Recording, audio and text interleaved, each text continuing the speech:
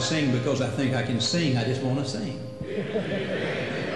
Once I wandered out in sin, had no peace, no joy within, and my soul was burdened down with pride. But the Savior came along and He showed me I was right, and He placed me on the winning side. Well, I'm on the winning side. I'm on the winning side. No more out in sin will I abide. I've been listed in the fight for the cause of truth and right. Praise the Lord, I'm on the winning side. I will never have a fear, for my Lord is ever near, and in Him so often I confide. He's the keeper of my soul since I gave Him control, and He placed me on the winning side. When I'm on the winning side, yes, I'm on the winning side. No, out in sin will I abide. He's the keeper of my soul since I gave Him. I know I'm on the winning side. Oh, well, I'm on the winning side. Yes, I'm on the winning side. No more in sin will I abide. He's the keeper of my soul since I gave to Him control. Now I know I'm on the winning side.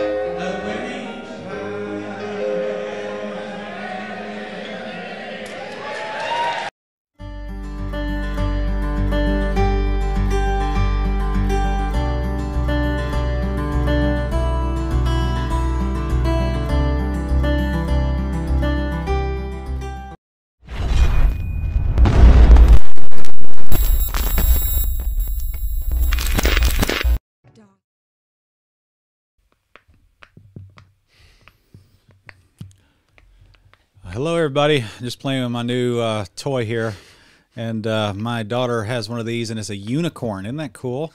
And these things are apparently very therapeutic. Do you have one of these?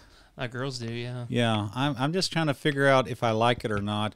And all you do is you just push these little things, and then you turn around, and then you just push them back.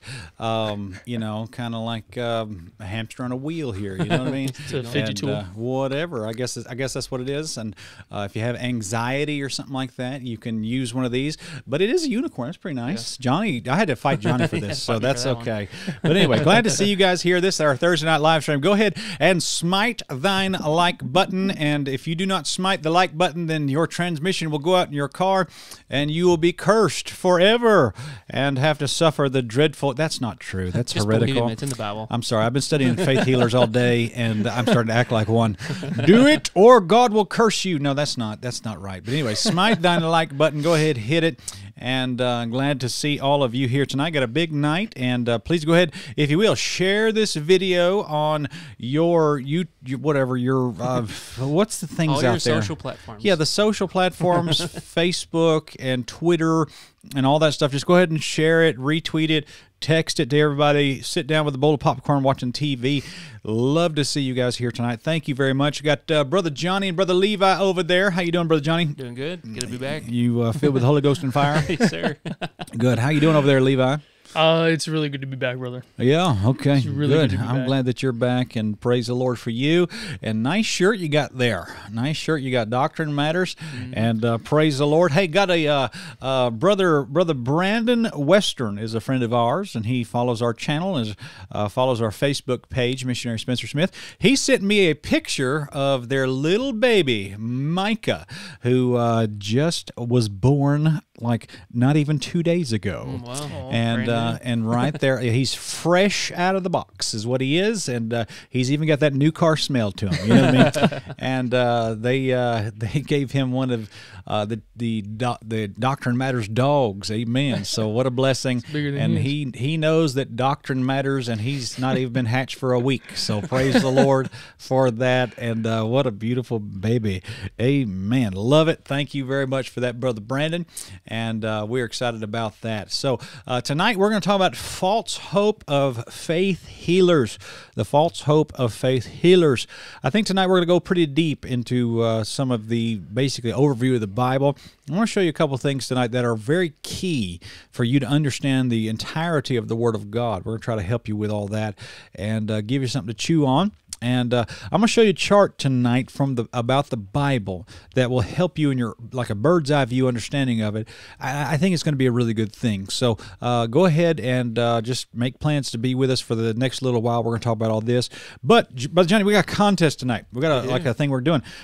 We are going to do a giveaway, and everybody who donates tonight will be put into a drawing for a package, and the package is going to have a Doctrine Matters Bible Study Journal, an unused one, really, and then a bag of Mingwa beef jerky, and then I'm going to put some bows in there from our friend Gertha down there in Haiti, not Haiti, in Dominican Republic, and she's a Haitian lady down there, makes those, and we're gonna give those away in our package tonight, and so you get to be a part of that. We're going to give away 9 packs just like that. So go ahead and make a donation in the live chat or in the PayPal link below. You can do either or. Doesn't matter how much you give. You give $1, you might win the whole thing. It'd be good. So we're going to do that. And so 9 people will get a package just like that with 3 bows, 3 bows from Dominican Republic, Mingwa beef jerky, and then a Doctrine Matters Bible Study Journal. And then we have one grand prize winner tonight. We're gonna do a grand prize thing, and what we're gonna do is give away all the things that we're going to do, the book and everything, right? The Mingwa and everything. We're going to have all of that. Okay, you're going to have all of that, and in addition, one winner is going to get a special like mega package that involves this Doctrine Matters beanie hat. Let's see here, right there. If I can show it on camera. Yeah, and you put that on your head, of course. Still got the little plastic tags on it, and the Doctrine Matters hat. And that'll be good. It's been worn by Spencer, so it's even more precious. Yeah, right? it has Never wash it again. It has a hair of mine in it now, and so you get one of these, and then you get. Let's see here, throw that to me, and then we had a hoodie from Christmas that we had, and it was a Spurgeon "You Are All Naughty" hoodie, and this is actually a 2XL, and you get that, and then there's that big quote on the back. Of course, I won't unfold it just for whatever's sake, and so we're going to give away the hat, the hoodie, and then also a friend of ours sent us this Bible right here. We got a big old nice leather King James Bible for everybody. Sorry for the evangelicals that triggers, but we give the King James Bible away out here, and this thing has got the tabs on it, and it even, I mean, this is a nice Bible, y'all. This is pretty good print, and I mean, got that nice new smell and the leather and everything on it. So this is it's called a sword Bible, and a sword study Bible. I'm not really familiar with these, but this is a really nice Bible. Yeah, so has a sword on the front. It's a cool sword on the front, so you can like stab Satan with it. You know what I mean? And that's cool. So we're going to give all that away tonight for one lucky winner. Is that lucky? No, one providentially favored winner will get this whole package. So you'll get the Mingwa beef jerky, you get the Doctrine Matters Bible Study Journal, you'll get the 3 bows, you'll get the hat, you'll get the Bible, this Big Nice Bible and the hoodie, and we'll just send that all to you for just as a thank you for watching, and that'll be a great blessing. So man, this is going to be a fun night, so we're excited about that. So go ahead and hit the like button, and boy, my head was really warm there for a minute. That was nice. And so give all this away. You guys can really enjoy that, and that'll be a great blessing. So let's see here. It looks like people are people are go ahead and donating right now. So praise the Lord for that, guys. You can donate in the live chat or in the PayPal. There's a link in the description below. You can do either or. That will be fine. So tonight I want to start off with a verse in the book of Luke, and this is really interesting. So now here's the deal. After the Lord was crucified here, the disciples kind of had an identity crisis. They didn't even know what was going on. The Lord told us that there'd be a kingdom and all this stuff like that. And then all of a sudden he's crucified and he's gone, and it's like, oh, what do we do now? Okay, so they had the problem that most of us have. They didn't understand their Bible. And Luke 24 verse 44 says this: "These are the words which I spake unto you while I was yet with you, that all things must be fulfilled which were written in the law of Moses and the prophets and the Psalms concerning me." So he's explaining that to them. He said, there's some things coming forward that I had to do to fulfill all of the law and prophet, everything there, okay? And then verse number 45 says this: "Then opened he their understanding, that they might understand the Scriptures." Wow, that's a heavy verse, man. Then opened he their understanding, that they might understand the Scriptures. Tonight, I want that to be your prayer, that tonight God would open up your understanding, and that you might understand the Scriptures. Verse 46 says this: "Thus it was written, thus behooved Christ to suffer and rise of the dead third day, and that repentance and remission of sins should be preached in His name among all nations, beginning at Jerusalem. You're witnesses of these things." And so this is tonight what we want to try to do. I really fear that churches today, especially, I would even say preachers, know ministry. They know how to deal with people. They know how to, they know how to run a church and organize a church and do, keep people busy and give people a cause to believe in. But do they really understand the Scriptures? And quite frankly, most of them don't understand the Scriptures, Brother Johnny, because they don't even believe they have the Scriptures in their language. Whatever. We'll talk about that just a little bit. But you can't understand the Scriptures if you don't even believe that you have them, which most people don't. They just don't say it that way. But I believe we have the Scriptures. I believe we have the Bible, especially in my language. I believe I have it. And but the truth is, you can have it and not understand it. And I believe that the Bible is not like an academic book. You can be a godless heathen and go to MIT and understand some of the most advanced calculus and scientific physics and whatever like that. You can understand a lot of things without knowing God. But if you open up that book, the Bible, you have to have God open your understanding so that you can understand it, because it's not just an academic book. It is a spiritual book that requires the author to read it with you. So we're going to talk about that here tonight. Got 597, 596 watching, 284 thumbs up. That's not good enough, Brother Johnny. We need a lot more than that. And we're going to need folks to go ahead and smite your like button and share this video. We want to try to get as many people watching tonight as we can. And I've got a great chart that I want to show you guys. You guys are really going to enjoy it. So go ahead and smite the like button, and that'll be good. So when we come back from this break, we're going to talk about the false hope of faith healers, the false hope of faith healers.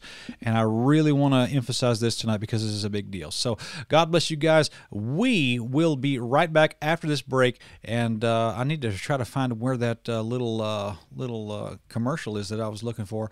Anyway, we'll be right back. We'll see you guys in just a second.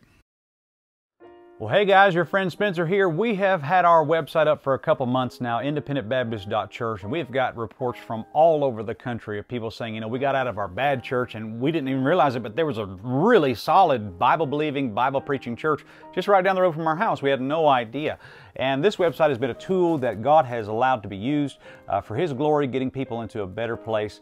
And we want to encourage you to go revisit this website. We've done several new additions and updates to it, and it is a really good looking website. And we are constantly updating the database in this website. We have churches that we're adding and all kinds of things like that. And so we thank God for the opportunity to help you in this matter. IndependentBaptist.church is your website for finding a good local Bible-believing, Bible-preaching church in your neighborhood. So go visit IndependentBaptist.church now, and God bless you as you search for a good new church.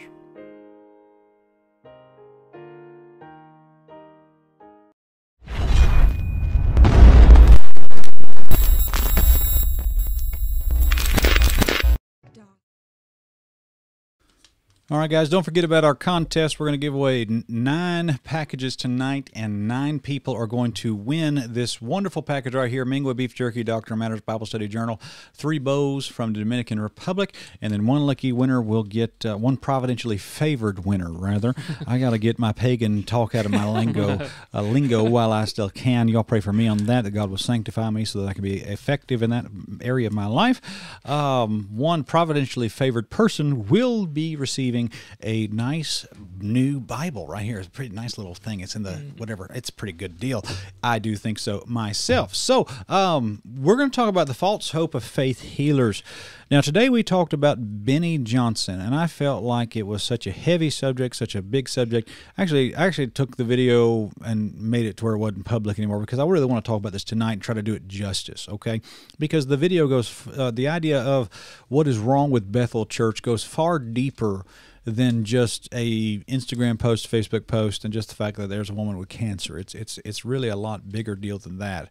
There are heavy implications of this, and I want to try to explain this to you the best that I possibly can, and asking God to give everyone understanding of the Scriptures. 2 Timothy 2:15 is where I want to start. Study to show thyself approved unto God, a workman that needeth not be ashamed. And notice this right here. It says, rightly dividing the word of truth. Now, the word study, I'm going to show you right here. The word study shows up in the New Testament twice. It says study to be quiet and do your own business. Okay, that's a good thing to study. But then it says study to show thyself approved unto God. And there's several other times, actually, the only time really, there's 3 times in the Bible that the word study appears.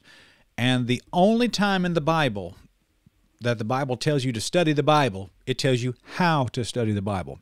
And the way you study the Bible is by dividing the Bible.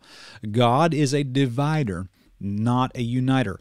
God is a divider, Satan is a uniter. Okay, I want to make sure everybody gets that. God is a divider, Satan is a uniter. And he tells you to study the Bible by rightly dividing the word of truth. Division is how God works. Now, here is Bethel Church's, their Instagram page. This is 782,000 followers, just a few more than me. And so, matter of fact, while we're here, I want to go ahead and just try to plug my profile. If you guys are on Instagram, go ahead and follow me on there. I'm Spencer Smith 312. You can find us there. We've got a lot of funny stuff. I post a lot of stuff on there that I cannot post on YouTube because just a little bit different rules and that kind of stuff there. So we post all that. But Benny Johnson is the wife of Bill Johnson. She has been his wife for a very long time, and she has cancer. I think she's a stage 4 cancer right now, very serious. I mean, she can't breathe, all kinds of stuff like that. Here's what they post. Many of you already know Benny Johnson has been on a health journey overcoming cancer. We've been praying consistently, and she's experienced a measure of breakthrough. Now, you have to understand, Bethel Church are not just a bunch of people who put out music. They put out a ton of music. They're one of the most popular music groups in all the world, really, as far as Christian music. But these people are wild charismatics. They are absolutely just out there with their health and wealth, prosperity, and word of faith doctrine. These people are...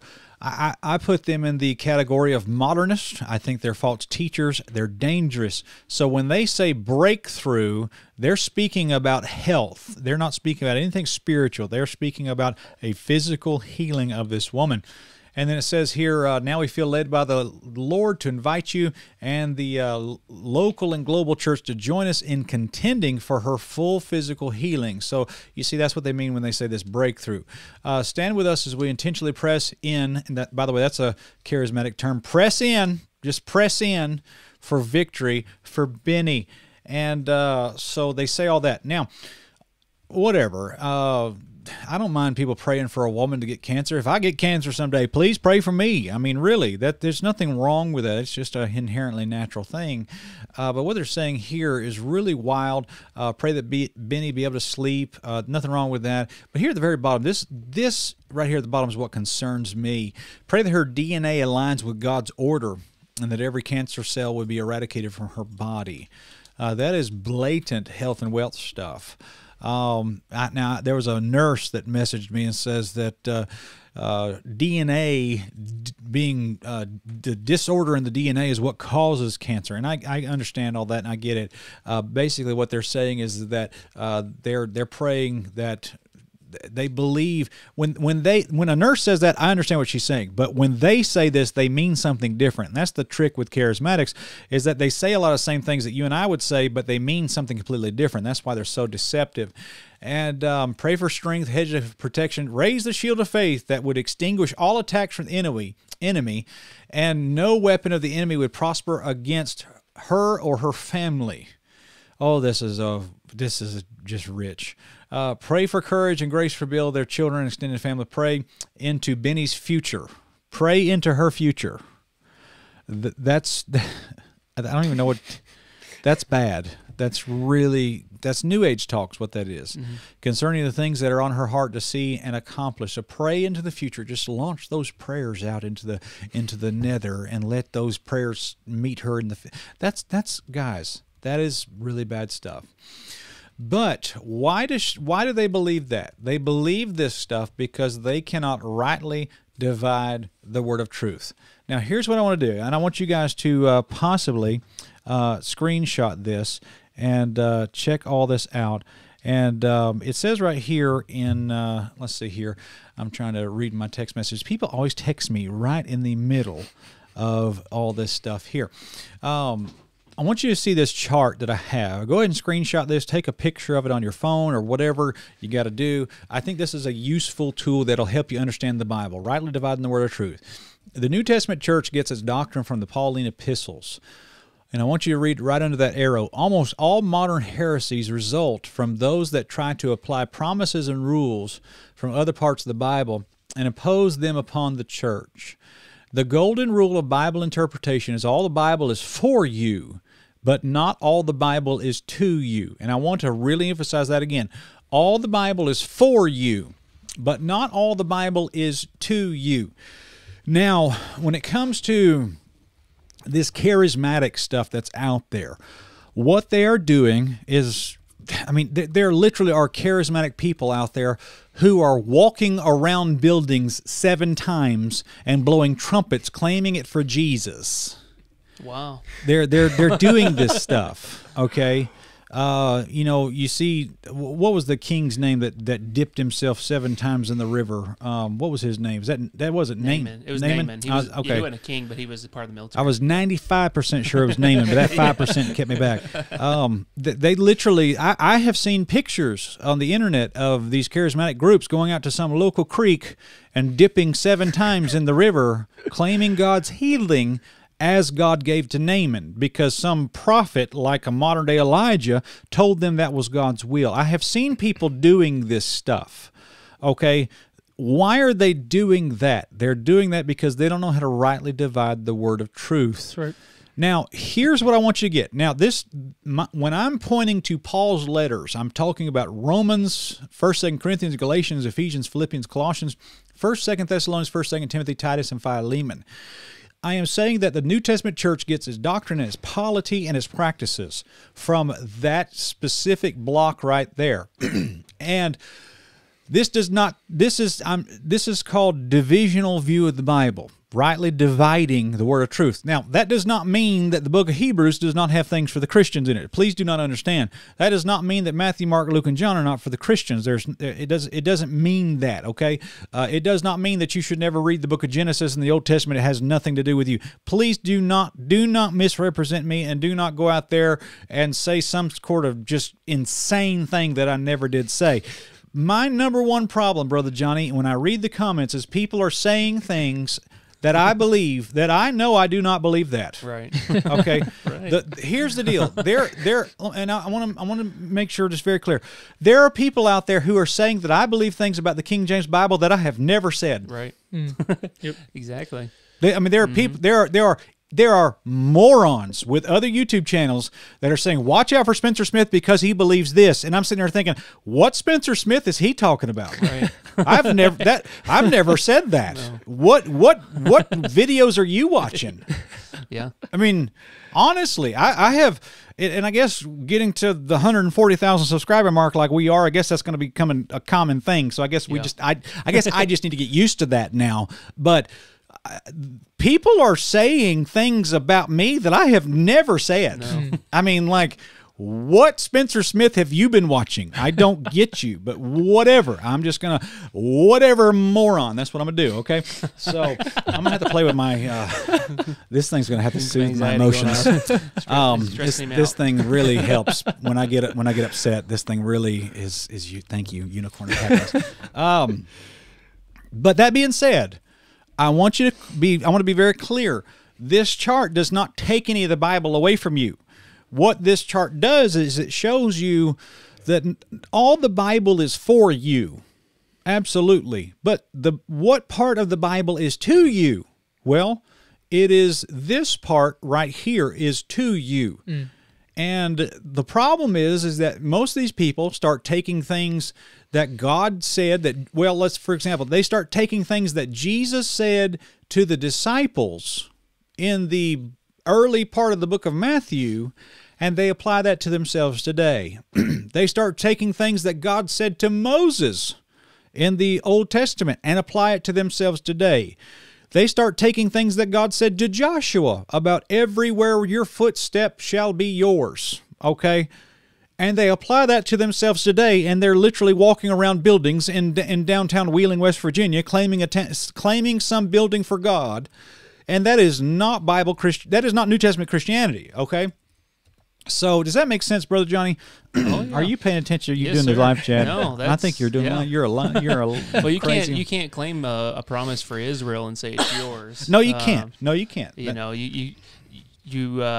well, what you found with most people is that people that do that choose what they want to pick out of the Old Testament or pick for Israel, but they don't want to follow it all. Yes, and this is the trouble with all this stuff. That's the trouble, exactly. You can take all that's in Pauline epistles and apply it. Yes. You can't just say, I want to take this and not this. All that does apply to you. But you do that for Israel where, we're probably wearing mixed clothing right now. Yes, we are. So. Yes, we are. You can't pick and choose. And apparently we're a mixed multitude too. So, whatever. So, but this chart right here, I think, is helpful for you to understand that not all the Bible is for you, but not all the Bible is to you. Okay, so I want you to help understand that. And if you and by the way, I can prove salvation by grace through faith. In my opinion, I can prove salvation by grace through faith in the book of Genesis. Okay, I can do all that. And by the way, let me just tell you that the three books, there goes that Illuminati stuff again.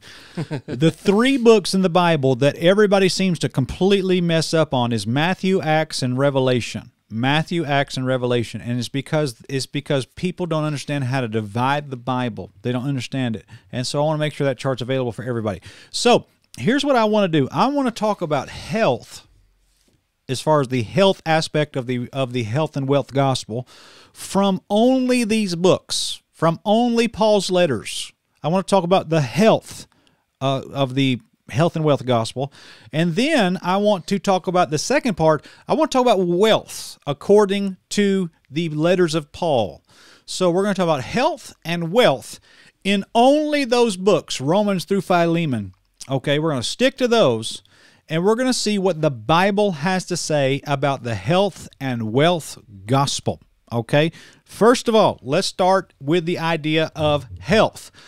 Bill Johnson says that he gives no room for any theology that allows sickness. That is something he has said. If you don't believe that, type in Bill Johnson, theology of sickness or something like that. He believes that it is always God's will for you to be healthy and for you to be healed. He believes that all the time.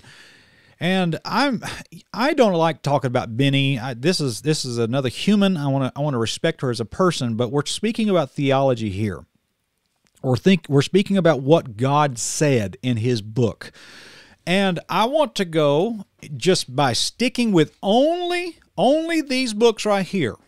Only those books. I want to go to what God's Word says about health. Now I'm going to start here in 2 Corinthians chapter number 12. 2 Corinthians chapter number 12, and I'm going to go to verse number 7. And here's what the Apostle Paul said about health in the New Testament.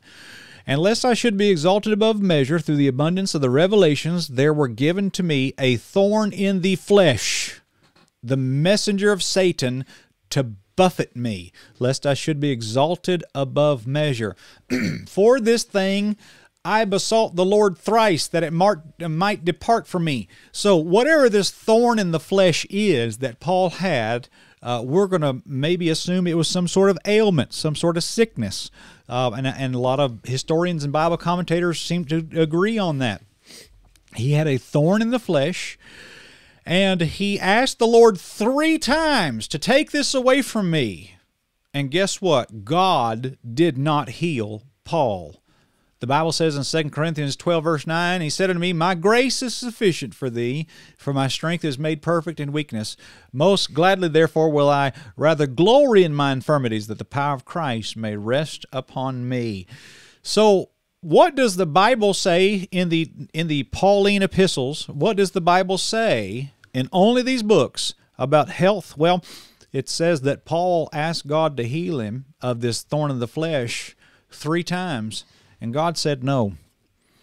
That is a total 180 of the theological views of Bill Johnson, Bethel Church, Kenneth Copeland, Benny Hinn. That is a total 180 of what these guys teach and believe. Okay, let me give you another example. Let's go to the book of Philippians, chapter number 2. Philippians, chapter number 2. And we're going to talk about another guy named Epaphroditus. Let's see here. Excuse me. Let's see here. Him, therefore, I hope to send presently, so soon as I shall see how it will go with me. But I trust the Lord that I also myself shall come shortly. Yet I suppose it necessary to send Epaphroditus, my brother. Now he's talking to the church of Philippi. He said, I wanted to send somebody to you. And by the way, Paul had good men around him that he could go send. And Brother Johnny, he had, if I could put it this way, he had men that he could send on the mission trip without having to go himself. Mm-hmm. That's what I'm saying. Yeah.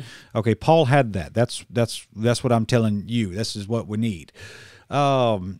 Send Epaphroditus, my brother and companion in labor and fellow soldier, but your messenger, in that he ministered to my wants. So I want to send this guy. This guy needs to go do ministry. This is a great man. He is a fellow companion. He's a brother in the Lord, and he wanted to go. He longed after you all and was full of heaviness because that you had heard he had been sick. Whoa, wait a minute. We got a guy who's right with God, living for Jesus, who's on fire for the Lord and in a good church. His theology is sound, and he is sick. That doesn't line up with Kenneth Copeland. That doesn't line up with Bill Johnson. For indeed he was sick nigh unto death, but God had mercy on him, and not on him only, but upon me also, lest I should have sorrow upon sorrow. So listen, he got sick, and he was right with God. And if you get sick, it doesn't mean that you're not right with God. I promise you, if this man was alive today, he probably would scare us with some of the Bible knowledge he had and how zealous he was. He was a man of God, but he got sick. So the book of Philippians teaches that a man can get sick and still be right with the Lord and still love God. And he got healed, of course. God had mercy on him, but he still got sick. That's the point. Now, I want to go also to 2 Timothy chapter number 4. 2 Timothy chapter number 4. And the Bible says here in verse number 20 about another guy who got sick. And I want to show you this. Erastus abode at Corinth, but Trophimus have I left at Miletum sick. Now, wait a minute. I thought Paul, wasn't it God's will for everybody to be healed all the time? Wasn't it God's will for everybody to be healed?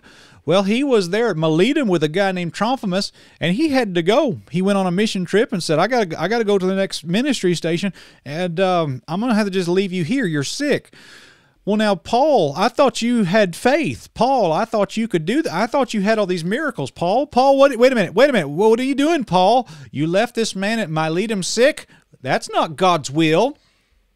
If only Bill Johnson was there to teach the Apostle Paul how to do ministry and how to heal people, then old Trophimus would have not gotten sick. What a terrible thing. Where's Kenneth Copeland when you need him, you know? Terrible thing. But not only that, Trophimus was sick. If Epaphroditus was sick, Paul himself was sick and had his own thorn in the flesh. I want you to know also Timothy, the guy that 1st and 2nd Timothy was written to, that he himself was sick. I want you to see this in 1 Timothy chapter 5, every alcoholic Christian's favorite verse. Drink no longer water, but use a little wine for thy stomach's sake.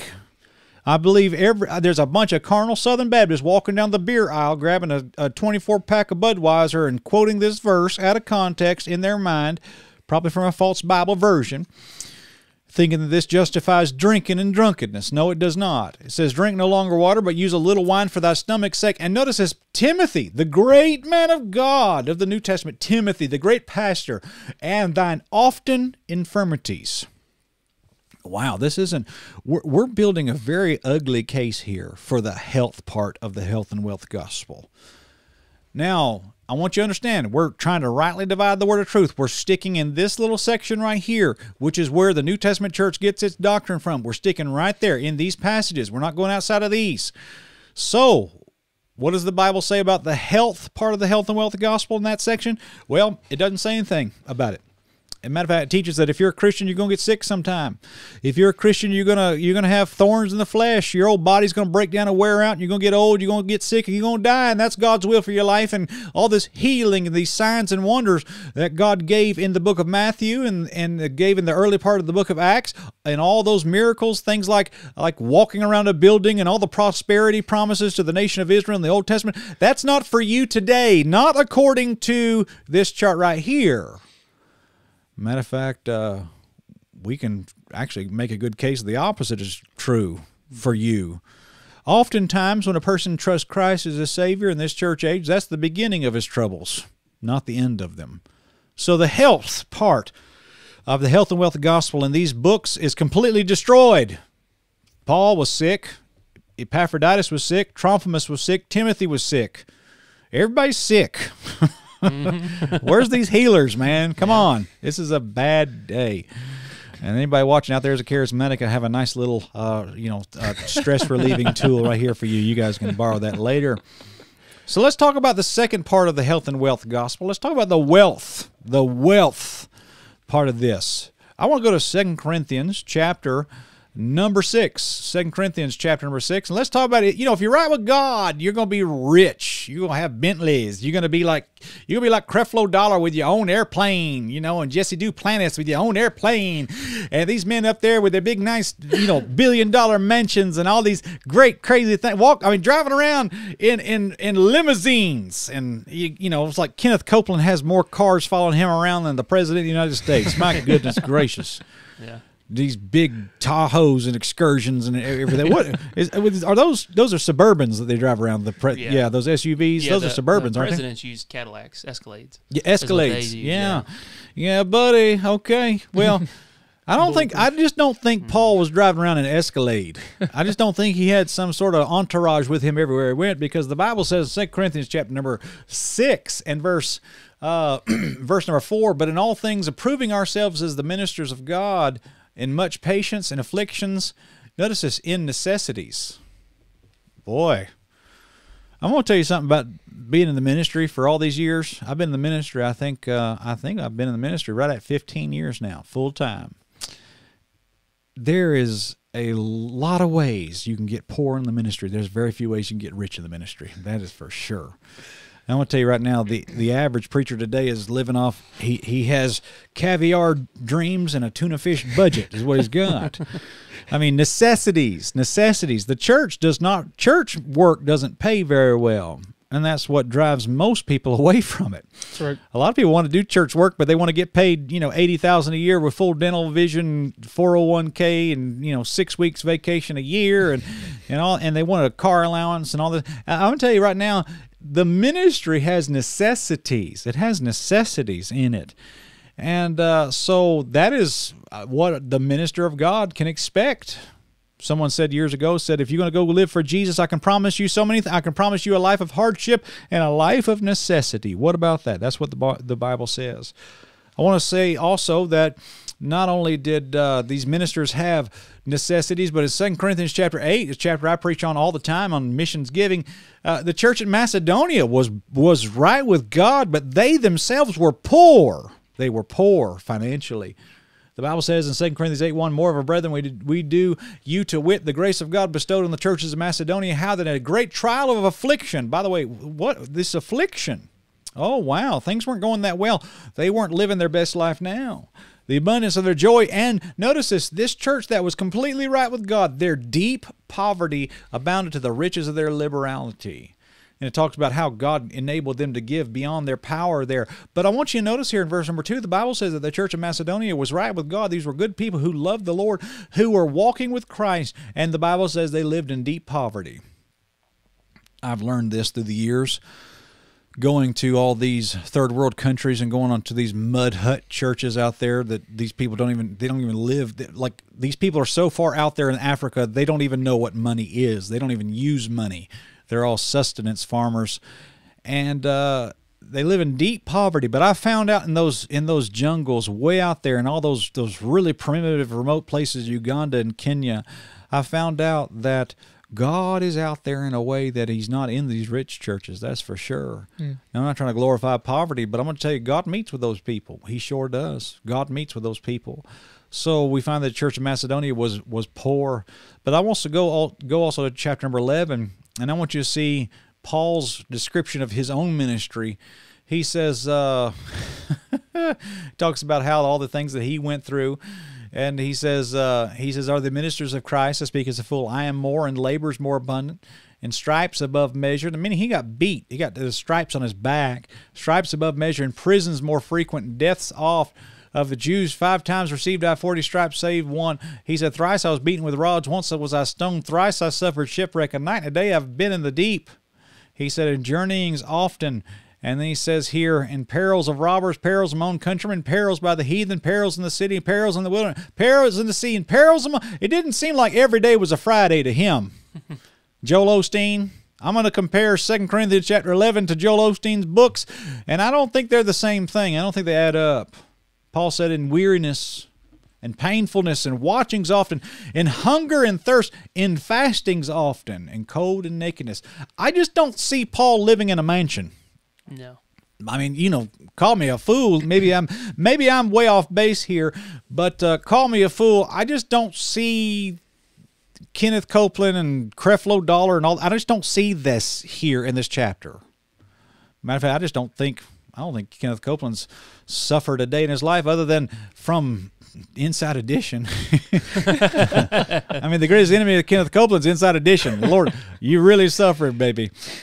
So the prosperity gospel, the health and wealth gospel, when you rightly divide the Bible and you go to the Pauline epistles, do you find the health and wealth gospel there? No, you do not. You do not find promises that God will make you rich in that passage. You don't find any promises that God will keep you healthy in those passages. You just don't. And by the way, if there is something about riches or whatever, usually it is talking about a spiritual rich, a spiritual riches that we have. I believe in the book of Ephesians, he's talking about the riches we have in Christ. Well, that's spiritual stuff is what he's talking about. He's not talking about no money. And by the way, if you're interested, if you are into the prosperity gospel, I want to tell you that most of the people that are into that are simply using God as some sort of cosmic slot machine, and using God as some sort of genie in the bottle to try to make you rich and try to get you into all kinds of crazy stuff. Matter of fact, as my mind thinks on this subject, I want to go to the Old Testament, to the book of Jeremiah. Let's see here, prospered. That's the word that I'm looking for. And see if I can pull it up here on the fly just like that, being spontaneous just like this. Let's see here. Let's see, I'm going to type in Queen There we go. Queen of Heaven. We're going to go there and talk about her for just a little bit. This mystery stuff is all in the Bible, friend. I'm going to show you right now. It says here in the book of Jeremiah. Where is Jeremiah, Johnny? I need to help you. Need you to help me find that right there.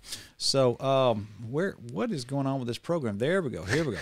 All right. So I'm going to search for the word queen in the book of Jeremiah, and it says right here in let's see here. Let's see. There we go. So Jeremiah spoke to these people, and he speaks to them and talks about, let's see, number 15, Jeremiah 44. Then all the men which knew that their wives had burned incense unto other gods, and all the women that stood by, a great multitude, even all the people that dwelt in the land of Egypt and Pathros, answered Jeremiah, saying, so he's rebuking them for worshiping the Queen of Heaven, this false religion. And these people respond to Jeremiah, saying, as for the word that thou hast spoken unto us in the name of the Lord, we will not hearken unto thee. So they basically told Jeremiah, okay, you spoke unto us the word of the Lord, but we're not going to do it. Wow. These people were very, very forward. It says here, but we will certainly do whatsoever thing goeth forth out of our own mouth to burn incense unto the Queen of Heaven, to pour out drink offerings unto her, as we have done, we and our fathers, our kings and our princes, the city of Judah and the streets of Jerusalem. For then had we plenty of victuals, and were well, and saw no evil. So, but since we have left off to burn incense on the Queen of Heaven, and to pour out drink offerings unto her, we have wanted all things, and have been consumed by the sword and famine. So, you know what they're saying? They're saying that when we were doing all this stuff right here with the Queen of Heaven, we were doing well financially. But when we served the Lord, we weren't doing well financially. And I think this mentality today is what is driving people into the arms of the Kenneth Copelands. The Kenneth Copelands saying, hey, we can promise you health. We can promise you wealth. We can promise you all this stuff. And who doesn't want health? And who doesn't want wealth? But I promise you today, the God of the Bible is not promising you health. He's not promising you wealth. These people are peddling lies. These people are worshiping the divine feminine. These people are pushing you into mystery religion. These people are lying to you, and these are false teachers that are lying to you and telling you that your cancer is there because you're not right with God, you don't have the faith to be healed, and that your kid was born with this disability because you didn't have the faith to be healed, and the reason your back hurts is because you're not right with God, and the reason that your kid is sick and has cancer in the hospital is because you haven't given money to my ministry. This is sick nonsense. These people are going straight to hell. They're going straight to hell with their wicked, hellish doctrine that they have deceived people with. These are false teachers. These people are wicked. They have lied to you, and it's time that you woke up and smell the coffee and start learning what the Bible actually says, and it does not teach any of this garbage right here at all. No way. So if you rightly divide the word of truth and you go to Paul's letters and see what Paul said to us about the local New Testament church, you will not find what Kenneth Copeland, Benny Hinn, and Bill Johnson teach. You won't find it. But other than that, I don't have an opinion. Well, you said it. You said something just a second ago about the faith, is that Paul never says these people were sick because they didn't have faith either. Nope. Their faith wasn't so weak that, oh, you got sick and you didn't have the faith of God to heal you. Nope. Never says that in there. Well, and I'm going to tell you something that they're doing right now that is really bad. Okay. Mike, there's some woman on the on Twitter right now, Micah, something like that, Jory Micah or whatever, and a lot of people are saying that, well, okay, Paul said that, but I'm following Jesus. Yes, I've heard him say that. Oh yeah, yep. They've said that to me. And I went through in a big seminar in Africa years ago, and I went through the qualifications of the New Testament bishop. And there were women in the crowd who thought they were preachers, okay? And they stood up and in plain English told me after I went through the Word of God says what the Bible clearly says about the qualification of the New Testament bishop according to what you see here in Paul's letters. I went through that right there, and I had women look me in the face and say that was Paul's opinion. I'm following Jesus. And with that same I'm following Jesus, okay, then what are the qualifications? Anybody can do it. Anybody can do it. Anybody can. Yep. That's well, I'm following Jesus. It's like saying Jesus was homeless and Jesus was a liberal and Jesus was a socialist. Yeah. No, he wasn't. Yeah. Well, they're just saying, well, I just have the faith to believe. Yeah. And that's what the Lord said to that family in the book of Matthew. He said, if you have the faith to believe like a mustard seed, and I have that faith, so I'm going to go preach. I'm going to go move this mountain over here. You know? And exactly. That's what they're doing. And that is not rightly dividing the word of truth. This is not how this works. I feel like that Geico commercial, that's not how this works. No. That's not how any of this works. This is, all the Bible is for you, but not all the Bible is to you. you? It's good. No. These nuts walking around buildings 7 times blowing trumpets. What are you? Are you crazy? What's wrong with you people? I'm going to start saying things that I mean, Brother Johnny. Amen. And get into trouble. But guys, the health and wealth gospel is a excuse me, I'm gonna wait till Levi quit coughing on me. That blew my eardrums out, Levi. Thank you. And every guy we bring in here always has allergy problems. Listen to me, guys. The health and wealth gospel is a perversion of the Bible. It is an attempt to not rightly divide the word of truth. It is an attempt to take things from other parts of the Bible and apply it to you when God did not say that to you. I want to read right under that arrow again. Almost all modern heresies result from those that try to apply promises and rules from other parts of the Bible that are not for you and oppose them upon the church today. That's how the Jehovah's Witnesses got started. That's how the Mormons got started. That's what's wrong with the Campbellites, and that's what's wrong with modern charismatic nonsense. Matter of fact, I would say that's why the Crusades happened with all them Catholics. Yep. Them Catholics thought, we're going to usher in the kingdom. Matter of fact, the Lord's going to. They looked at the book of Revelation and said, the Lord leads an army to go conquer in Jerusalem. Not a bad idea. You know what they did? They got on horses and they said, we're going to go lead the Lord's army and go conquer Jerusalem. And that's what the Crusades were. Okay? It's because people don't know how to rightly divide the word of truth. And by the way, when they found Jews along the way, they killed Jews.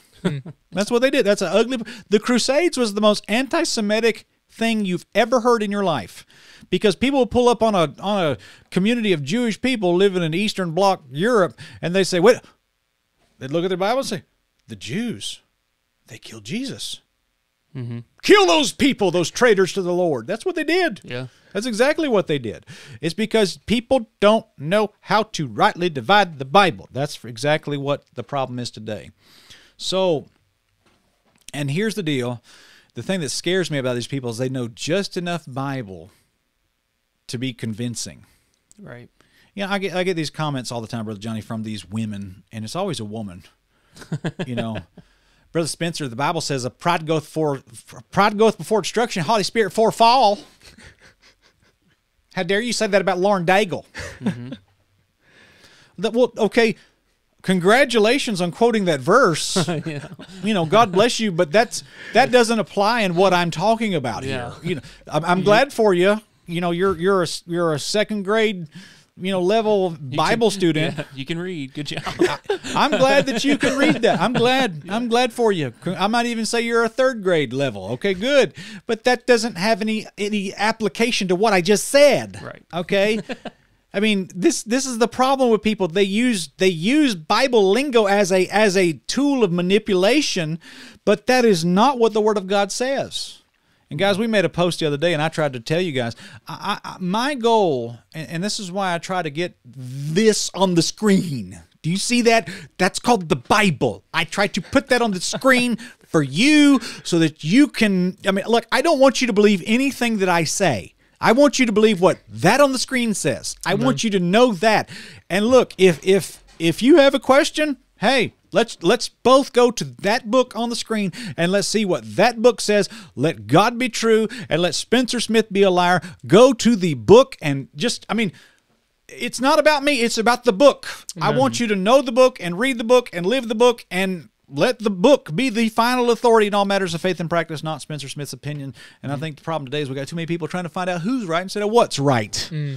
We have all this, I'm of Paul, I'm of Apollos, and Spencer's a heretic because he believes exactly the same things that John MacArthur believes about the end times. Yeah. But John MacArthur's a hero, Spencer Smith to be watch out, but they believe the exact same thing. Yeah, caution. What kind of moron are you? You are a moron. Lord, it's no wonder you don't have your face on camera, you moron. Yeah. What's wrong with you? It's like his beliefs are so spot on, you have to be cautious. What's wrong with you? Better watch out. People are dumb, man. Mm-hmm. But take a picture of take a screenshot of that. Take a picture on your phone if you're watching on your TV and whatever. We want to try to get that to you. So, guys, listen, this is a big deal. This matters greatly. This matters greatly. And so we want to take a quick break. When we come back, we're going to be giving an update on people that have given, and we're going to try to do a couple other things. We're going to talk about that tweet that went around the world. That thing is awesome. It's going to be wild. So God bless you guys. Hit the like button if you haven't done so already. Share this live stream with people. Got 496 likes. They were right at 500 likes. We need about 800 likes on this thing right now. So go ahead and hit that like button if you will. Smash that like button. I don't like saying that. I like saying smite that like button. That's what I like to say. Anyway, we'll be right back, guys. Don't go away. Hey guys, Spencer here. I've got a great, exciting new book for you guys that you're going to absolutely love. Introducing the Doctrine Matters Bible Study Journal. This is a great tool that we put together for you guys so that you can help deepen your understanding of the Word of God. In this book, we put several very helpful quotes about studying the Bible. We've even put a few charts in there about a bird's eye view of the Bible. Then we've even listed Bible verses by topic. Several of these topics include, what does the Bible say about the Bible? What does the Bible say about Jesus Christ? What does the Bible say about the Holy Spirit, the church, witnessing, and even prayer, salvation, and other issues like that? Man, this is going to be a great help to you. You're going to love this tool. We even put a section in this book on how to study the Bible, a little guide we put together for you guys, just to give you some pointers and some tips in your own personal Bible study. And the rest of the book is lined pages for your own personal journaling. You can put in there the things that God has spoken to you about, some of the things that you've seen from the Word of God, and you have the tool now to document all that yourself. And I'm sure this thing will be a great blessing to you. It is available now on Amazon. There's a link in the description of this video, and folks, I know that you will love this. So get one for yourself, for your family, for a friend, and it'll be a great blessing to you. Remember, Doctrine Matters Bible Study Journal, now available on Amazon, and we know that you will absolutely love it. God bless you, friend, and remember, doctrine matters. And don't you forget it either. God bless you, friend.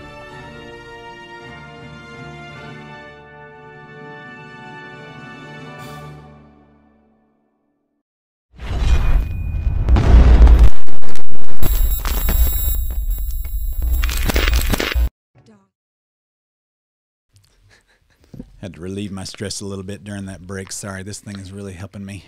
And it's really pretty. It's got beautiful colors, Johnny. Yeah. It really does. And if you do this, it makes that noise. See that? Hear that? You gotta put a video out with just you popping those. ASMR. ASMR. Hang on. I can't get it. Anyway, whatever. I'm just going to be stressed out for this segment then. Hey, we're going to talk about wicked women for a little bit. You know, John R. Rice was the old evangelist years ago, and John R. Rice says, as go the women, so go the nation. I think that's true. I think that's true. That sounds about right. We have a problem today in that women, a lot of women are seeking attention, and they're doing it by dressing provocatively on social media platforms. And, you know, I think as a Christian woman, and I'm not a Christian woman. Let me rephrase that. I think not as a Christian woman. That went south real quick. I think a Christian woman should value holiness because Amen. God is holy. I think a Christian man should value holiness. That's good. When I got saved, God changed my heart. God gave me a holy hatred for just, it's like the old song says, the things I used to do, I don't do them anymore. And I remember I'd go hang around people and they'd say the same old dirty jokes and the same old nonsense, and it just didn't seem to hit right anymore with me. It bothered me. It troubled me. And I said, you know, I don't know, just God changed my heart. I didn't like the same kind of music, didn't like the same kind of movies, didn't like being around the same kind of people, really. And I think when God does a work in a person's life, I think that there should be something should change in their mind. But this guy right here, Brian Suave, I love that name. posted this on Twitter, and this thing, like Glenn Beck was doing an article on this, and New York Post was doing an article on this tweet. Like this, it must have been a slow week in the news, I guess. It had to be, yeah. But here's what he posted. He said, there is no reason whatsoever for you to, dear ladies, there's no reason whatsoever for you to post pictures of yourself in low-cut shirts, bikinis, bra, and underwear, or anything similar ever. Not to show your weight loss journey, not to show your newborn baby, not to document your birth story, your brothers. There's a couple things. Hindsight's 2020. I think if he'd have clarified this and made this more towards Christian women instead of just women in general, I think he probably would have had a different reaction. But I'm going to tell you right now, this set off a firestorm, Brother Johnny, on Twitter. I'm talking about like even Adidas.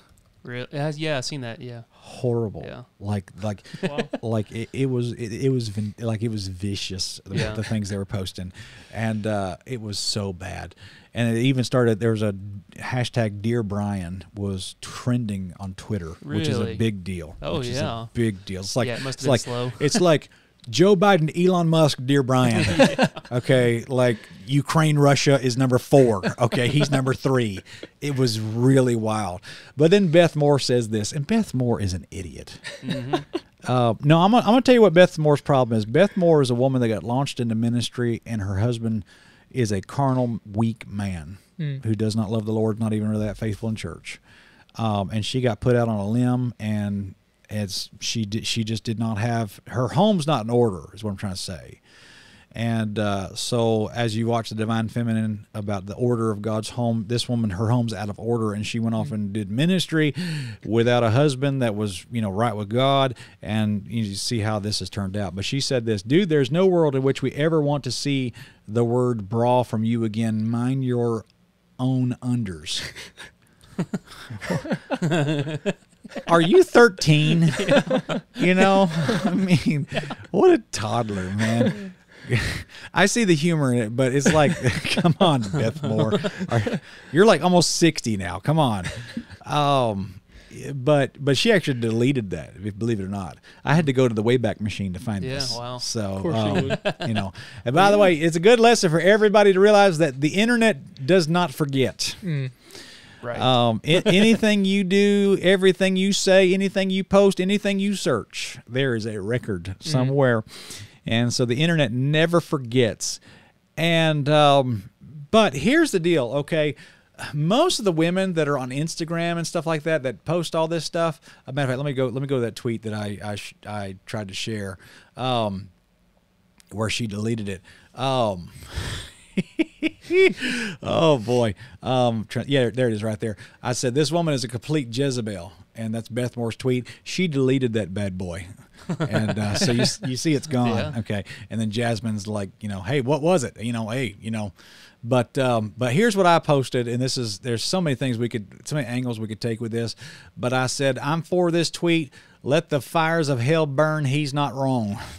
Yeah. So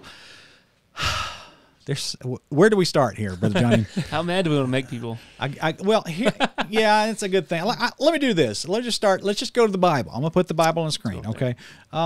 Let's just type in the word modest it's not in the book of Jeremiah, but this is a direct verse talking about what women should wear.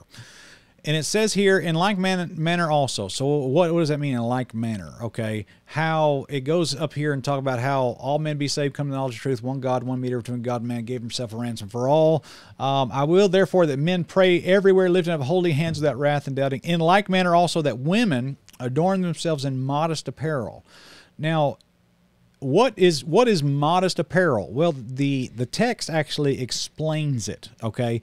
With shamefacedness and sobriety, not with broidered hair or gold or pearls or costly array. Now, listen, back then, women would just dress like the Queen of Sheba. I mean, like gold in their hair and just all this kind of stuff, okay? Well, you just think of like Egyptian movies. Yeah. That's what this is talking about. Just real ridiculous stuff. Ridiculous, You know, yeah. like I had read that the Queen of England, like in the Victorian era, she wore clothes that she literally could not even stand up in. Yeah, wow. Okay, just a big, like it was like a case of fabric around her that was so intricate and so elaborate. Okay, now when it says here modest, it's not talking about like necessarily covering things up. That's not necessarily what this verse means. What this means is a woman should not dress in such a way that she draws attention to her body. It's good. Okay, that's what it's saying. It's shamefacedness and sobriety, not with broidered hair or gold or pearls or costly array. Meaning this, a woman should not dress like she's walking down the red carpet to premiere her Hollywood movie. Okay, that's not how a woman should dress. I will say in a modern context, a woman should not dress, a Christian woman should not dress like her last name is Kardashian. There you go. Okay, is that a good. fair assessment? Yeah, I it is mean, pretty good, yeah. understanding the modern culture and then understanding what this verse is actually saying. Broidered hair, whatever that is, I'm not sure exactly what broidered hair means. Maybe you can look that up for me. Gold or pearls or costly array. Now, there's an extreme here, and I want to guard against this extreme. There is an extreme here that says a woman has to look Amish, and that is not true. Okay, I think a woman can wear gold and pearls. Okay, you say, well, a woman can't wear gold and pearls, whatever. Well, then according to that, she can't wear clothes either. It says costly array. Okay, I think that a woman should not dress like she's walking down the aisle, the red carpet, premiering her Hollywood movie, not something extremely extravagant. And I think a woman ought not dress like a Kardashian. What does that broidered hair mean, Brother Johnny? I'm still looking at Okay, let me know when you find that out. But which becometh women professing godliness with good works. Let the women learn in silence with all subjection. But I suffer not a woman to teach or usurp authority over the man, but be in silence. For Adam was first formed, then Eve, and Adam was not deceived, but the woman being deceived was in the transgression. Okay, so there's a lot here, brother. There's a lot here.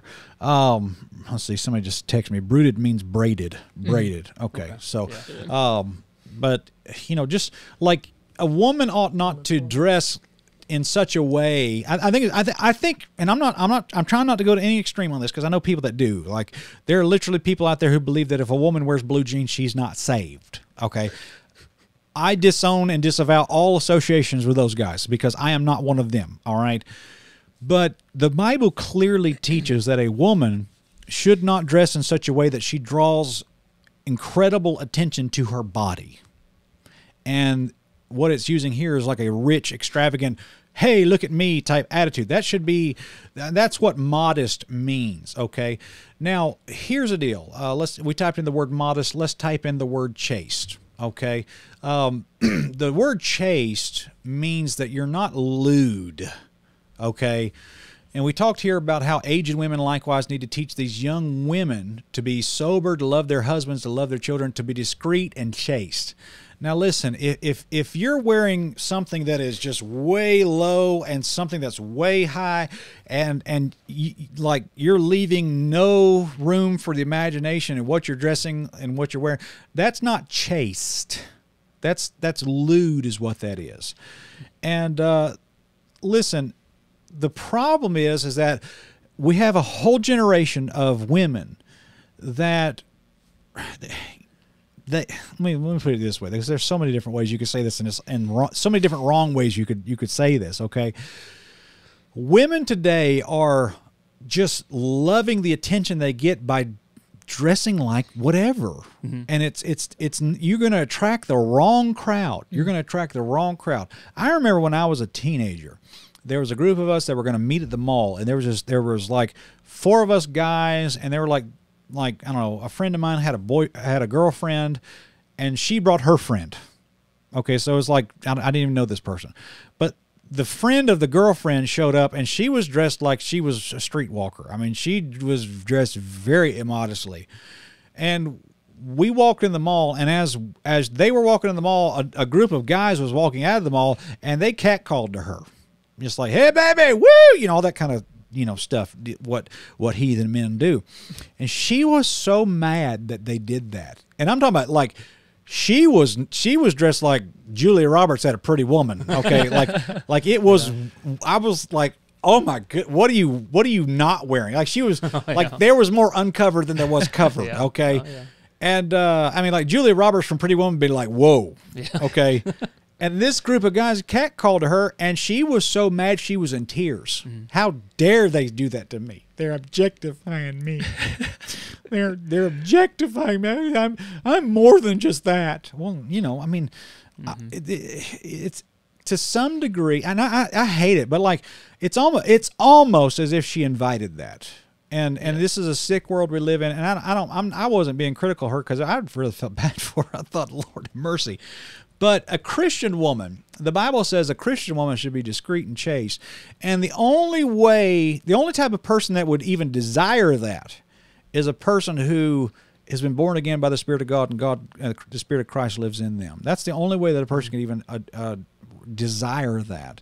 And I think when a person gets saved, something should change. You should not be seeking that kind of lewd attention all the time. You shouldn't be seeking that kind of stuff. Matter of fact, we talked about that in that video about this whole. Let's see here, the video we did where we talked about this tweet. It talked about the attire of a harlot in the book of Proverbs. I mean, there it is, Proverbs 7 verse 10. Behold, there met him a woman with the attire of a harlot, subtle of heart. I mean, that the Bible said there is the attire of a harlot. So that must mean that there's a way that an attire that's of a woman that's not a harlot. I mean, I guess that's a fair summation to have. Yeah. But this is a touchy subject because the Bible teaches that women should be dealing with this. Yeah. And I think Michael Pearl's wife wrote a book on this, I think, and then and I'm not promoting Michael Pearl, but here's the thing: the Bible says that the aged women need to be dealing with this and need to be teaching this to the younger generation. How's that comment section going? It's not terrible, but it's not good either. The person's like Jezebel, Jezebel's harlot, adorned her hair, painted her face, that sort of thing. Yeah. So well, and okay, someone asked me a while back, says, is it a sin for a woman to wear makeup? I think it's a sin for some women to not wear makeup. I knew that. Yeah. But what was the point of Jezebel? She said she painted her face? What else did Jezebel do? I don't know. This was a comment, so I didn't say anything else on there. So. Well, Jezebel dressed in such a way that she drew attention to her body. And the deal is you can be stylish and not be homely. Some people swing to all kinds of extremes on this stuff. It's like you either got to look like you're Amish or you got to look like you're a Kardashian. I don't think you have to look like either. No. I mean, my wife doesn't dress like that, and I mean, I go to church with a bunch of women. They don't dress like either. So don't think that we're promoting. That you're sitting there and you tore the drapes off the window and you made a dress out of those and you just turned butter in your garage for the rest of your life. That's not we're not talking about Al Yankovic's Amish Paradise here. You know what I mean? Yeah. And that was Johnny's favorite song. And but here's the deal: the way the world reacted to this tweet shows a severe problem. And I don't know. I'm not. I like what he said, and I even said, "Let the fires of hell burn." He's not wrong. He's not wrong. No. I was talking to a guy today, and he said, "I cannot hit that search button on Instagram." He said, "I can't hit it because everything on there is degenerate trash." Mm-hmm. And listen, I'm gonna tell you right now, there are some dark-hearted, lewd, nasty women out there, and they use their body to manipulate people, and it's scary business. I'm telling you, you gotta watch yourself, guard your eyes. Matter of fact, even Job said this. Let me show you. He said, "I made a covenant with mine eyes." And let's see here. There's the word maiden in the book of Job. Let me pull this up for everybody. It's a good verse for everybody here. Let's see here. Covenant. That's going to be a tough one for the Old Testament. Let's go to the book of Job. Let me pull that up here. I want to make sure I get this ready because it's going to be good. Okay. Covenant in the book of Job. I made a covenant with mine eyes. Job 31:1. I made a covenant with mine eyes. Why then should I think upon a maid? There it is right there. Talking about your mind and thinking and seeing and all that kind of stuff. Think upon a maid. Covenant with mine eyes. Matter of fact, there's like an anti-pornography software it's called Covenant Eyes. I've never, I don't know anything about it, but I've heard of that, called Covenant Eyes. Make a covenant with your eyes that you don't see any of that stuff. You don't want to look at it. I mean, and a lot of, a lot of women that attack this stuff say, well, a man ought not look. Sure, I agree 100%. A man ought not look. But there's wicked men out there that won't look. There are wicked men out there that if you do dress right, they're still going to be that way. I'm telling you, ladies, I sympathize with y'all, because this is a wicked world. But I promise you, if women knew how many vile, nasty, disgusting men were out there, y'all probably wouldn't even leave the house. I promise you that. It is a nasty old world out there, and we got to do everything we can to guard ourselves and try to do the best we can to honor the Lord in this matter. And it is a tough thing to deal with. I know that for sure. So how's everybody on the comment section, Brother Johnny? Doing all right. We're doing better now? Well, and to tag along with what you're saying is that in this, people on there talking about, well, what about the men? What about the men? We'll get to it. But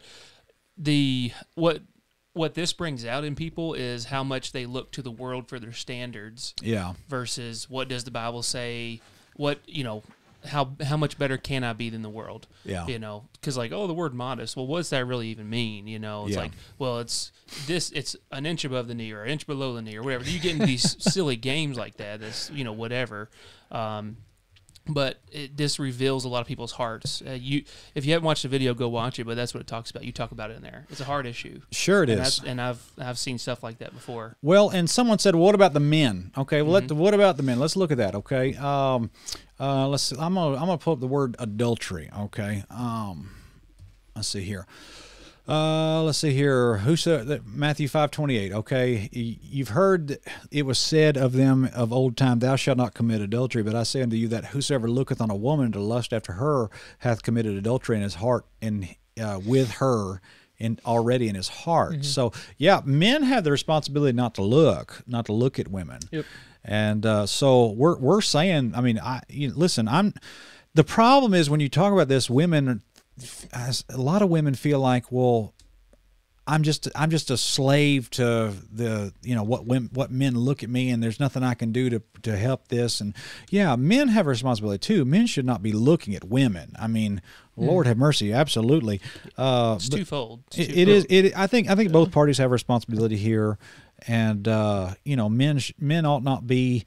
Men ought not be looking, and men ought not be pervs, but at the same time, women ought not be, displaying everything. Yeah. Okay. Well, so I think the twofold nature of it is the women's side of it has got so bad it's affected the men more. Yeah. I think both sides have really escalated in everything they've done. Sure. Well, Alan Parr put out that video a while. It probably about 3 months ago, where he said, "I'm not going to go on Instagram anymore." I said, well, let's see what Alan has said. And Alan said, "I don't want to go on Instagram anymore because all there is a bunch of women with no clothes on." Alan said that. And I thought, well, you're not wrong. Not wrong, no. No. And I commended him for it. Amen.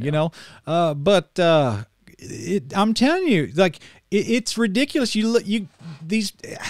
See, I'm getting to where I'm like 40, almost 4,300 followers on Instagram now, and it'll say so and so follow you, and you'll hit just to see who it is, and it's some woman, and this post is some graphic. "I love Jesus." The next post, she's in a bikini. I'm thinking, Lord have mercy, lady. It's like, oh my God, I'm just gonna post my funny meme and then get off this trash heap. This thing's a dumpster fire. But. The problem is when you bring awareness to this and you point to what the Bible says, a lot of women feel embarrassed.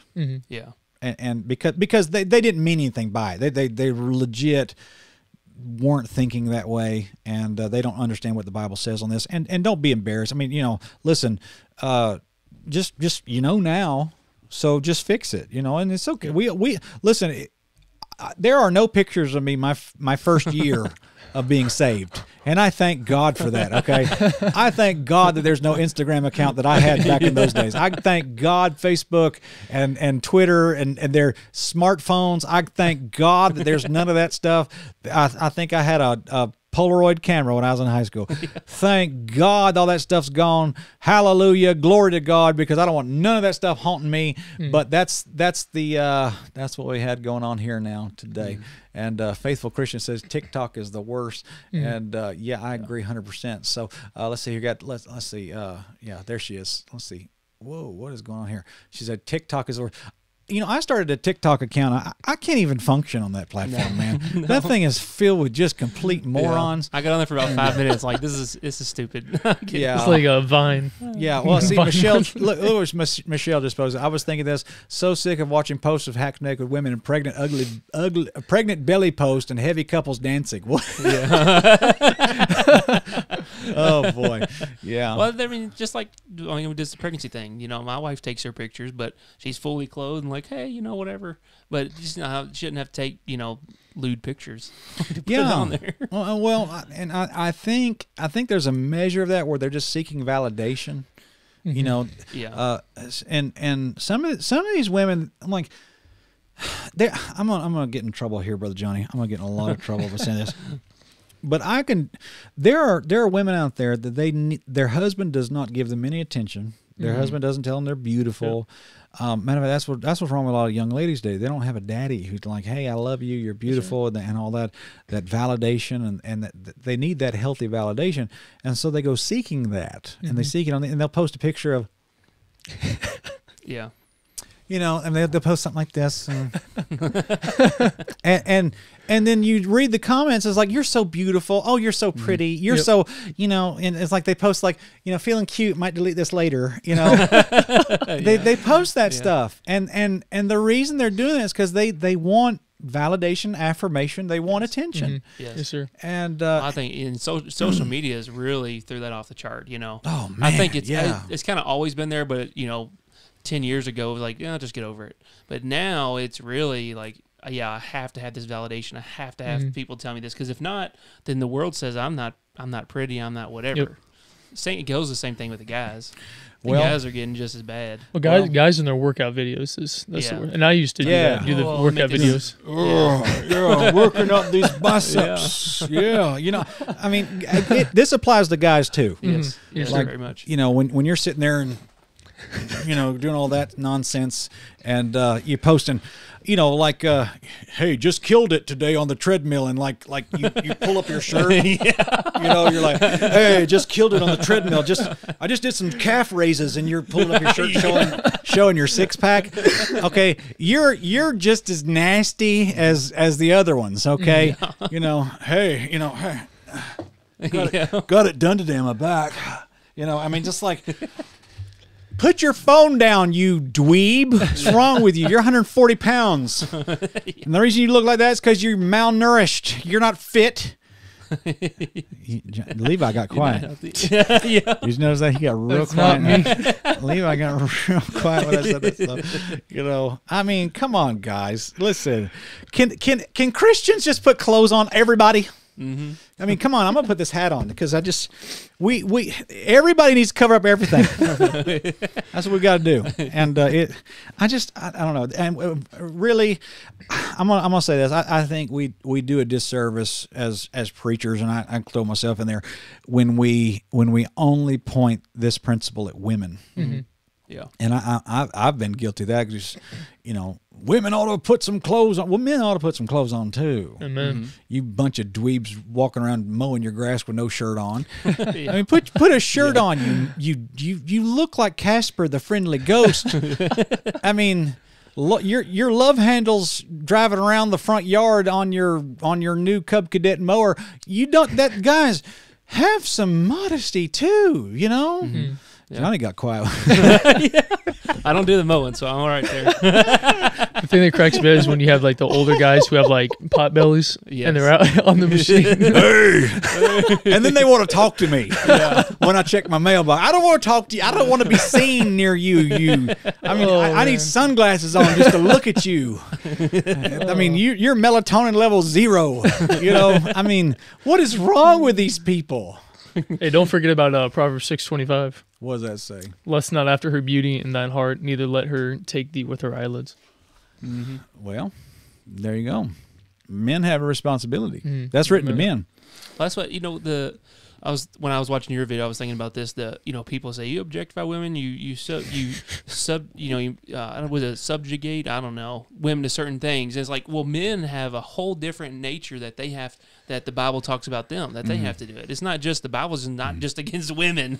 Well, there's a billions upon $billion makeup industry for women, and men are not buying makeup is because women are not attracted to what they see. You ever seen? I've seen. Like I remember years ago, there was a picture of Cindy Crawford, the supermodel, with her husband.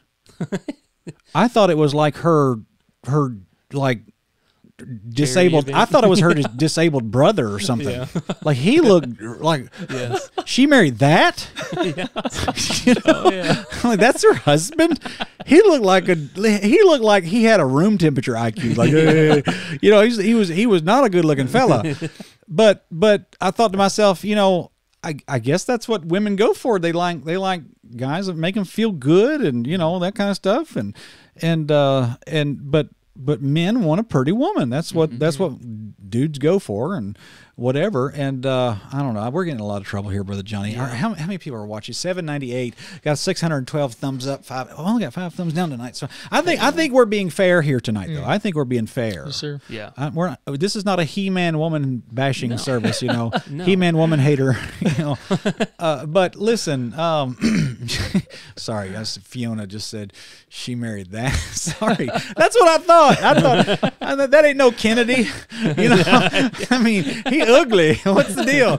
Cindy, I mean, Kathy Ireland's the supermodel that can't see. She's blind. Yeah. You know, I thought you and Kathy Ireland, they get your eyes checked. That's what I thought. So anyway, that's we're in trouble, Brother Johnny. We're in much trouble. Lord have mercy. This is the worst live stream we've ever done. All right, dudes, listen to me, especially you 25-year-old pseudo buff dudes that think you're tough. Put a shirt on. And you girls that are walking around with whatever, put a shirt on. We sell them in our Spreadshirt store. You can wear one that says Dr. Matters and be modest and be a blessing to a lot of people. I'm so nervous right now. That's our next. Yeah, that's our next shirt. Put a shirt on and then have a Bible verse for it. Yeah. And, but make sure clothes matter. Clothes matter. Put clothes on. I'm wearing 3 shirts, so I don't even know why I did that today. Just an accident. I'm so stressed out, Brother Johnny. I'm wearing 3 shirts today and this thing. Just in case. I need my purple Zevia drink here. Put a shirt on, people.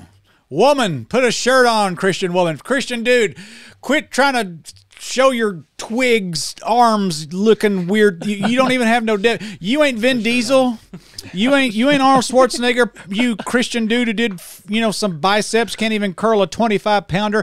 You ain't no Dwayne Johnson. Put a shirt on. See, I can at least curl 25. There's a 25 in the corner over there if you want to get it. So do it. Put a shirt on, everybody. Put a shirt on. Be modest. Be modest. Everybody be modest. Would everybody stop walking around like the maniac of Gadara? Sitting there naked and screaming and hollering and screeching like some sort of banshee. What's wrong with everybody? Matter of fact, let me show you this. Let's do this. I got this in my mind right now. The maniac of Gadara. You find here in the New Testament that when he met Jesus, if I can type correctly, when he met Jesus, they found him and he was clothed. Let's see here.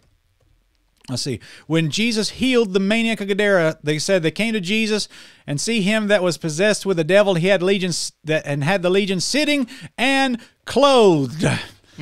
Hallelujah. He had clothes on. He was probably wearing a Doctrine Matters hoodie. That's in the Bible. That's in the Bible. And what in the world? Someone said, talk about birds going on newspapers. What? I make a mistake by talking about Bible stuff, and then I look in the comment section of that with no context, and I just completely, I'm like, what is wrong with this comment section? Yeah, don't look at it. These people, these are Christian people saying, I'm so confused. I'm so confused. Anyway, God. Hey, modesty matters on the shirt is what people are saying. Yeah. Is that what they're saying? Yeah, modesty matters. Modesty matters. It does matter. Because look, stop showing yourself to the world. Stop it. Put some clothes. Is it too much to ask that people just put clothes on? Just put clothes on. I mean, this ain't Miami. It's February. Yeah. Put some clothes on. It's February in Kentucky here. It's February, y'all. It ain't time for none of that. Now, listen, I'll be a little bit more gracious in August when it's boiling hot, but it's February. This is the worst. It's February. Anyway, whatever. I don't even know what to say anymore. Y'all got anything you want to add to this conversation? No. I'm putting the camera on. It's just like I'm scared. Yeah. Big shirts matter. They do. Here, Levi, put this 2X on. 2X hoodie on. So Russell Gibson just said, right. just put my shirt on. Thank you. Yeah. I can't even. Teresa Hardy says Spencer is going to put a shirt on hoodie or something. Yeah.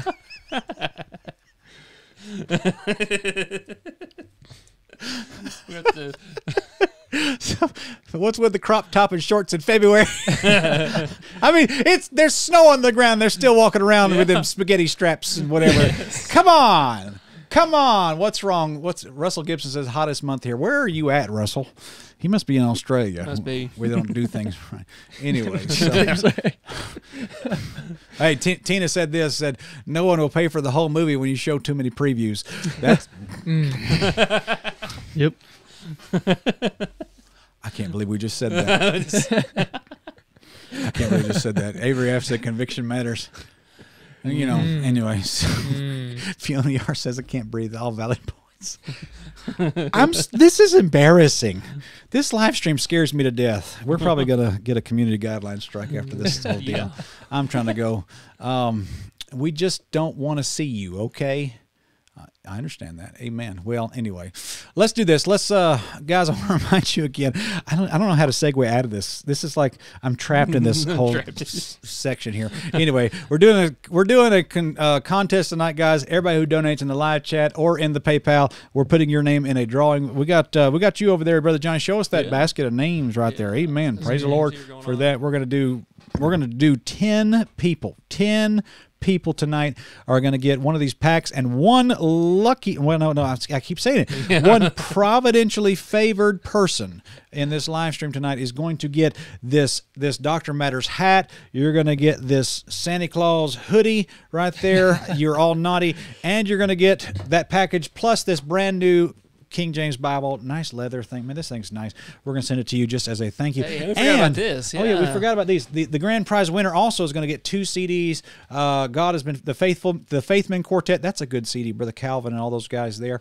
And then also the Sound Doctrine because of Grace. These guys here, our friend Brother Gary Jackson recommended these to me. So we're going to give these 2 away tonight with the package, with the Bible, with the hoodie, with the hat, with everything, and the Mingwe beef jerky and all that good stuff right there. So don't miss out on that. We're going to do that here in just a few minutes. So God bless you guys. We're going to take just a quick break, and when we come back, we will do the drawing. God bless you guys. Hey guys, your friend Spencer here. A couple years ago, the Lord laid on my heart to do some research into the contemporary Christian music world, and I was astounded at what I found. I just found so many unbelievably unbiblical things, even some demonic things that were happening. And the Lord led me to put all that into a book form, and this is the book we have written, Calling Evil Good, the Live Christian Rock and Roll. And as far as books that are dealing with the negative and the dangerous aspects of contemporary Christian music, this book right now is the #1 seller as of the time of the recording of this video. And so we want to put this out there, let you know about this book. This book will be shipped to your front door by Amazon. And we've had so many good reports from all over the world, really, of people saying that, man, this book really opened up my eyes to the truth of this entire industry. And we deal with people like Hulk Hogan, Britney Spears, Beyonce, Amy Grant, Alice Cooper, Elvis Presley, Larry Norman, R. Kelly, Puff Daddy, and all the record companies really all together. We deal with the whole big spectrum. So get your copy today. There's a link in the description below, and I know this book will help you understand the issue better and understand why this is an issue. So God bless you, friend. Hope you enjoyed the book. Subscribe to our YouTube channel, and look forward to many good updates with you in the future. God bless you.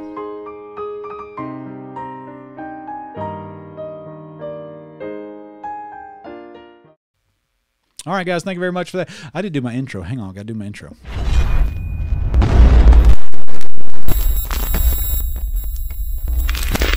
Yeah, praise the Lord. Okay, so my friend Frankie over there in actually lives in Holland over there. I'm not sure if he lives in Amsterdam, but he sent me this. This is a meme. I'm gonna try to see if that screen will focus on it. I think this is really good pertaining to what we are now talking about. But it says there at the very top, it says women should dress modestly and not flaunt themselves to men who are not their husbands. And then it says weak Christians there. Come on, camera. There it says there at the bottom, weak Christians look at that and get mad. And thank you for that, Frankie, man. I appreciate that so very much. And hallelujah. Cheney can't spell her last name right. Question for Spencer: since you wore the hat, if you sweat in it, has it been blessed with holy water?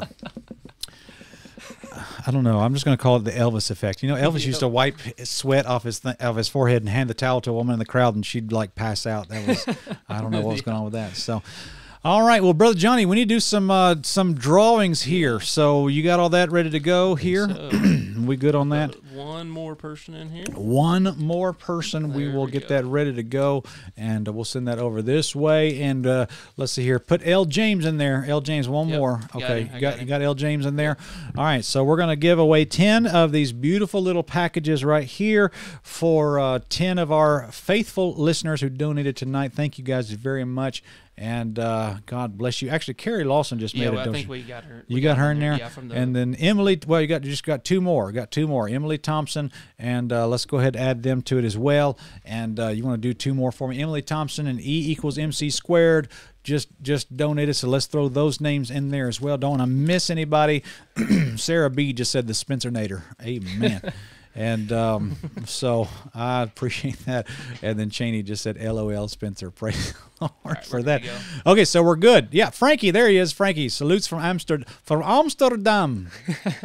This dude walks around Amsterdam with my Dr. Matter shirt on. Can you believe that? Awesome. This dude's amazing. I love Frankie. He's my bro. So thank you very much for that, man.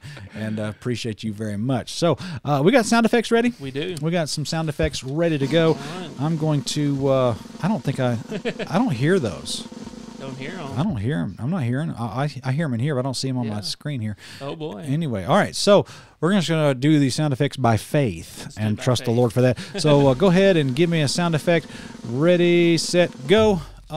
First winner tonight is Grace of God. Grace of God. Amen.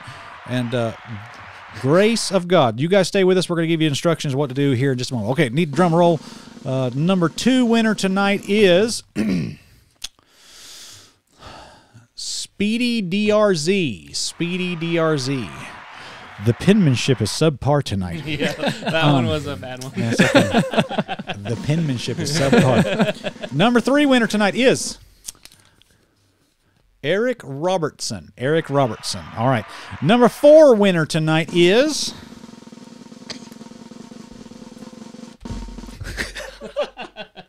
this button. Sully. S-U-L-I. Sully. Okay. Number 5 winner is Sarah. Sarah. You know who you are. That's all it says. Sarah. Good job, Sarah. All right. So number 6 winner is ow. I hit my finger. All right. Number 6 winner is Michelle Shepard. Michelle Shepard. Okay. Number 7 winner is. Okay. Picked it with my left hand. I'm ambidextrous.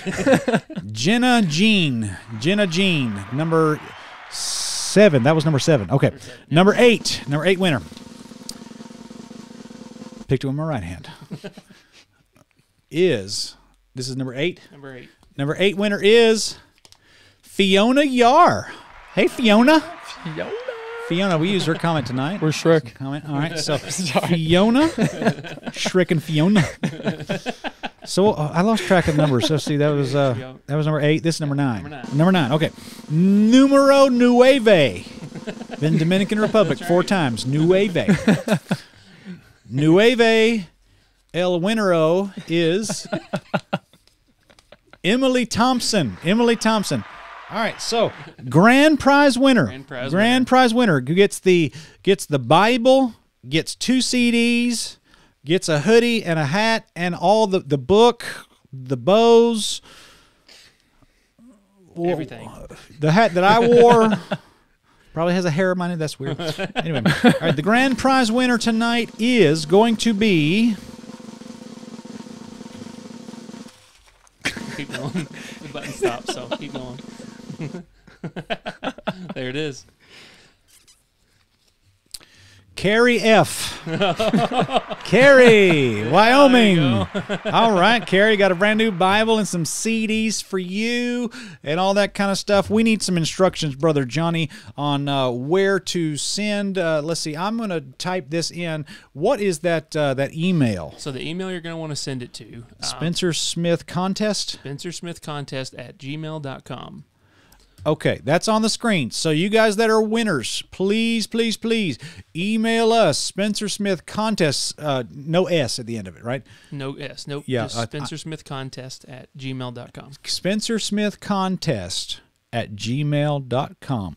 You guys that have won, please email us, SpencerSmithContest@gmail.com. And is Carrie even on here? I'm not seeing her. Where is she at? Yeah, still on there. She's on there. I'm not seeing her. I'm trying to look through all this, but anyway, yeah. Okay, so praise the Lord for that, guys. We enjoyed everything, and hope you guys enjoy all that good stuff we gave you. That these bows are from the Dominican Republic, so that's she does really good on them. She does really good, so we appreciate them very much. So guys, go ahead and hit the like button. We had I think we hit over 800 people watching here for a little while tonight. Got 663 likes. Don't forget to smite that like button, and that'll be really good. Johnny, got any words of wisdom before we go tonight? Stay true to the Word of God. Amen. That's a blessing. Levi, you got anything intelligent and blessing and filled with wisdom and Holy Ghost and fire you want to say tonight? I hate everybody. No, I'm just kidding. Yes. Let the hate flow through you. Yes. No, what I did want to say was just when you're listening to somebody, just like we were talking about Jordan Peterson before, like listen to what people say. I have a feeling this is going to be completely out of subject. No, just listen to what everybody says. Yeah. So you'll bring it around. Bring it around, Levi. Let's go. What you got? No, just listen to what people say, because a lot of people, like Spencer said, they sound very smart, very wise, but it's very easy to take the Bible out of context. It is. It's probably one of the easiest things to do. Amen. So, and let's see here. People are laughing at you, Levi. It's funny. So, it's not my fault. Someone, faithful Christian said, Levi, laughy. So, anyway, so Monica says this, said, shake them haters off. I think Monica has been listening to Taylor Swift, and that's not good. So, anyway, Ray Matthews, the legend Ray Matthews, said, great live stream tonight. Anyway, yeah. You know, Ray Matthews built the hospital he was born in. Did you know that? The dude's, it's unbelievable. So anyway, God bless you all. We're going to play some music for you guys. I hope you guys have a wonderful night, and we will see you guys very soon. Share our videos. Go watch Third Adam. Don't be weird, and read the Bible and brush your teeth and ride your Harleys on the right side of the road. Have a good night, guys. We love y'all.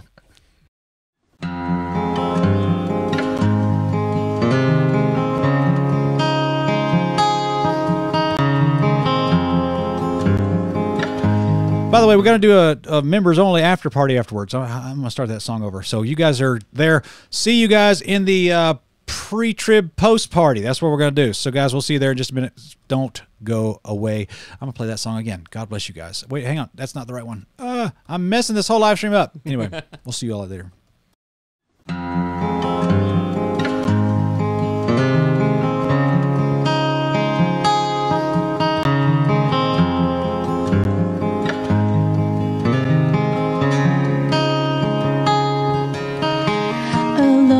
Sheep just grazing in the field that's been provided. I follow close behind the one who's led me all this way.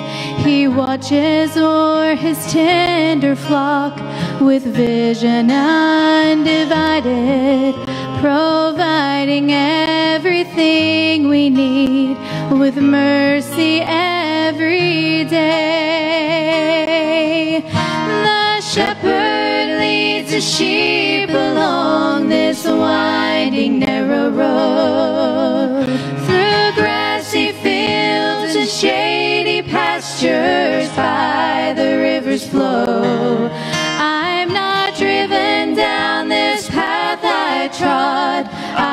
I follow him by choice. I don't need to see the way ahead. I only need to hear the shepherd's voice.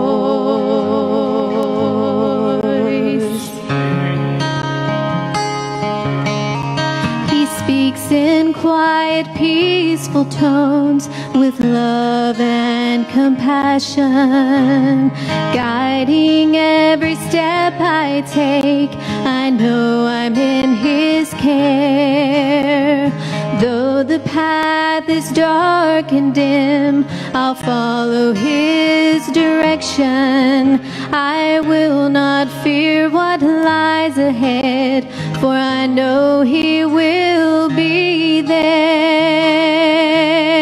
The shepherd leads his sheep along this winding narrow road, through grassy fields and shady pastures by the river's flow.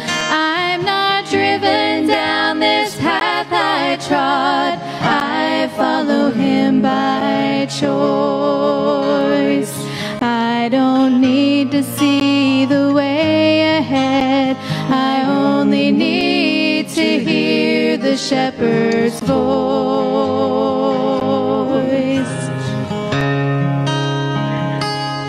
I don't need to see the way ahead, I only need to hear the shepherd's voice.